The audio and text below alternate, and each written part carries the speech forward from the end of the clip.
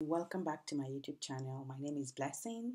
To my new subscribers, you're welcome once again. To my returning subscribers, thank you for keeping up with this channel. So today we have some interesting updates from the fashion retail industry here in Russia. As we all already know, there has been sanctions in Russia and it has affected the market, and there have been closure of several renowned brands. Let's dive into the details. Let us start with the Swedish H&M company group. So their group of company includes the H&M itself, the Arcade, and Weekday. So these stores have completely closed their activities in Russian retail, which is, I don't know, but you could still find some of these brands. I don't know if the companies are doing their final sales or it's people, individuals that bought the clothes and are selling it on online stores like Ozone um, and Whiteberries. Same goes for giant companies like Hermes, Gucci, Louis Vuitton, Balenciaga, Chanel, Fendi. What's this one again?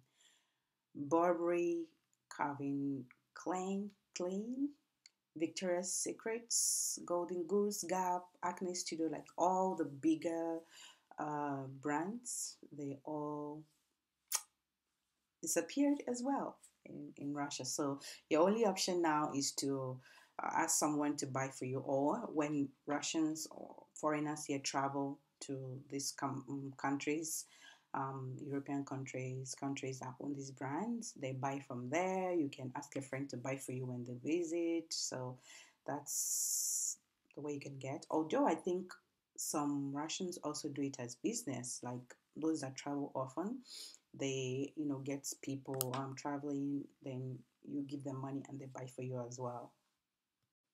Now the stores of the Spanish group Inditex, which this Inditex store includes the brands like Zara and Bershka. um, these ones are only partially gone, um, while there are other stores like the Oysho and Zara Home and what Massimo Dotti. It's Italian. Forgive me if I mispronounce. These ones will definitely not resume work. But in this spring of 2023, Zara reopened as MAG, and Bershka as Yekro. So yeah, they are basically the same thing, just changed names. So if you see these stores and you want Zara, just go into MAG. If you want Bershka, go into Yekro. Problem solved. On the other hand, the brands of the Polish LPP group, such as Reserved, Mojito, Sensei, Crop, and House, have remained in the Russian market. Yes, some good news, they didn't go anywhere. So these stores were bought by the Chinese retailer FSC Retail, and what they did now is they have given new abbreviated names to this store. So like Reserved is now like RE. That's the name of the store. Mojito is now called M store. Sensei is now Sin, and the house is now Hes. XC, so like Has. Levi's has also undergone a name change and is now known as JNS, capital JNS. So if you want to buy Levi's, if you see JNS, go in there, it's the same.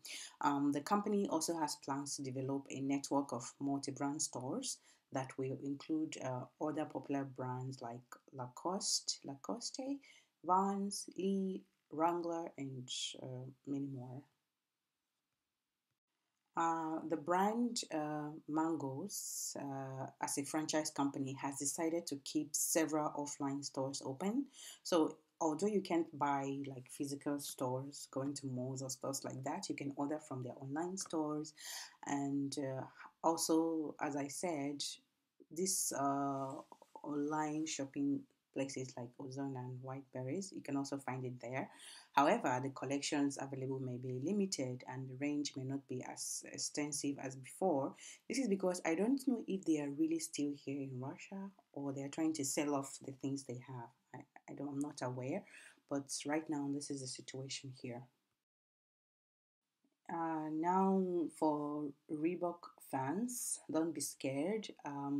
They are not exactly gone. They are just under a different name. You can now find Reebok products at Sneaker Box. So make sure to check it out if you're a fan of the brand. In another exciting news, Nike, Adidas, and Puma have announced their readiness in opening a new store called Move. That name is really funny to me, Move.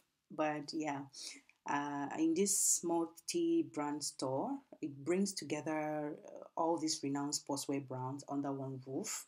Uh, that is really good in my own opinion because it now creates a fantastic shopping experience for sports enthusiasts. You don't need to go to Nike differently or Puma. Or, everything is in now in this one store Move, and you can check whatever you like, compare and buy. And this wraps up the effect of the sanctions on the fashion retail industry in Russia. Comment in the comment section below if there is any other things you feel like has been affected by the sanction or anything you would like to know that was the sanctions, the effect of the sanctions in Russia. If you would like, please write in the comment section and I'll be sure to cover it. Don't forget to hit the subscribe button and notification bell to get notified anytime I post on this channel. And give us a thumbs up or a thumbs down. Either way, it helps me to improve this channel and move it forward. Thank you for watching and see you next time. Bye.